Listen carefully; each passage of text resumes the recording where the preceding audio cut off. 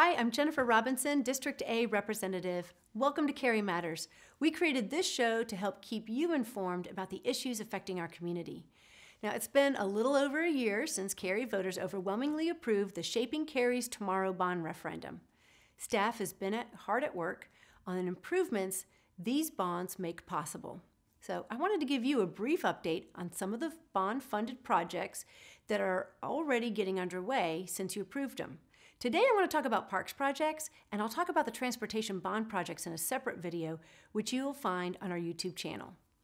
Cary's open spaces contribute greatly to the quality of life in our community. So it was important to us when we were envisioning the bonds to set aside funding to make sure that future generations in Cary can enjoy the outdoors over all of our community. The bond package allocated $20 million for open space land acquisition. And I'm happy to say that in August of 2020, Cary purchased 217 acres of former farmland along the Ernest Jones Road at a cost of $13.6 million. This land will eventually be used for recreational activities and open space preservation. Additionally, staff is also developing an open space policy that will guide us in our future land acquisitions. The next phase of the Downtown Park project is currently in the final stages of design. The Parks Bond also allocated $15 million to Carpenter Fire Station, Road Park, and McCrimmon Park, which together will give visitors a wide variety of recreation opportunities.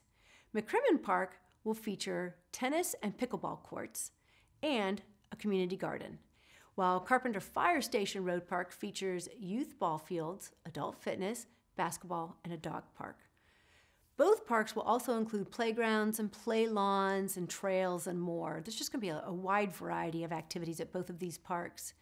Design on each of these projects is currently underway, and both projects are on pace to welcome their first visitors in 2023. The bond also lets us make some much-needed improvements to our existing parks, including the tennis court replacements at several Cary parks. We're currently in final development review for design of the courts at Dunham Park. The design has already been approved for the courts at Annie Jones Park. Bid documents are being assembled with our consultant, with plans to open both projects for bidding in winter of 2021. Now, you may have also heard about basketball and pickleball court replacements at Walnut Street Park. These are not bond funded, but they are moving forward and will happen sometime after the Dunham and Annie Jones projects finish up.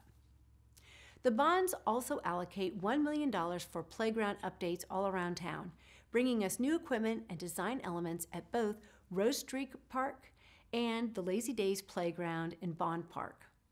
Project kickoff is happening at the end of 2020 with virtual feedback sessions planned for early 2021. So you have no excuse. You have to give feedback because you don't even have to leave your house for it. Construction for these two playgrounds is slated for 2021.